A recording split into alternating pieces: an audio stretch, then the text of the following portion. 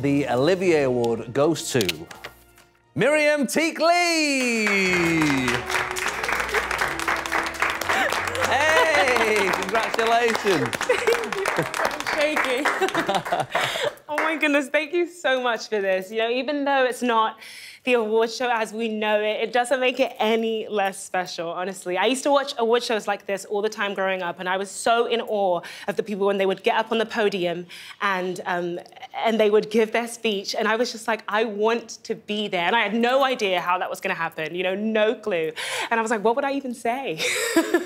But this is just absolutely incredible, you know, and my mom always said to me that I can do anything that I put my mind to, absolutely anything, and that I should see myself as a spirit first and foremost, equal to everyone, and I can do anything.